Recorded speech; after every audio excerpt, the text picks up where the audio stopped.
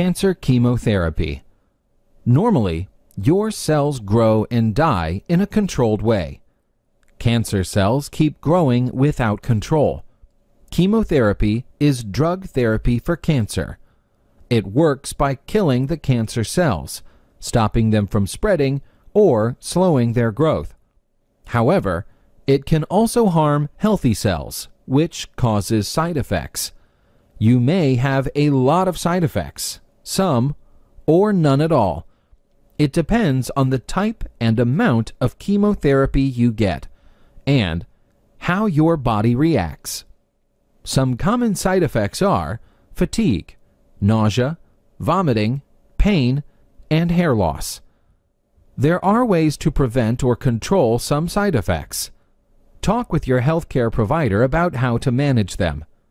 Healthy cells usually recover after chemotherapy is over, so most side effects gradually go away. Your treatment plan will depend on the cancer type, the chemotherapy drugs used, the treatment goal, and how your body responds. Chemotherapy may be given alone or with other treatments. You may get treatment every day, every week, or every month. You may have breaks between treatments so that your body has a chance to build new healthy cells.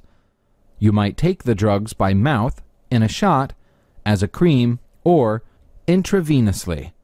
Always consult your doctor before starting any medication.